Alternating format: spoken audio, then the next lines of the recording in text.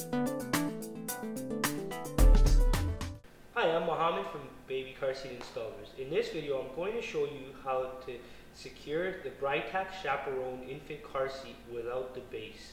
I don't recommend using any infant carrier, including this one, without the base. However, in emergency situations when you don't have the base available, this is how you can secure the carrier without the base.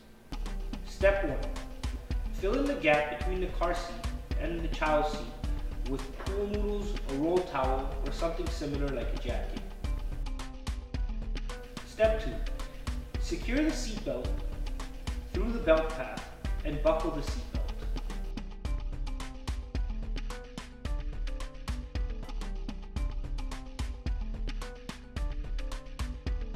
Step 3. Make sure the lap portion of the seatbelt is as tight as possible.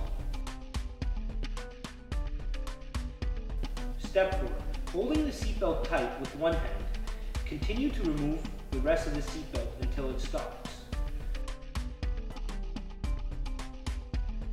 Now let the seatbelt retract. You should hear a clicking noise. This is the seatbelt's locking mechanism. If your car's seatbelt does not have a locking system, you may need to use a locking clip.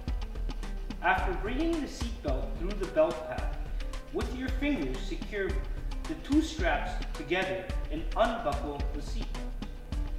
Attach the locking clip onto the seatbelt about ½ an inch above the buckle. This will keep the seatbelt tight.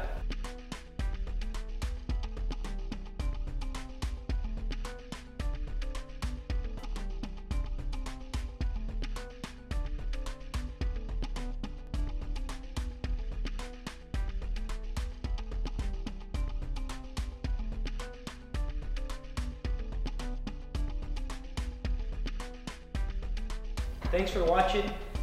If you have any questions, please feel free to get in contact with us.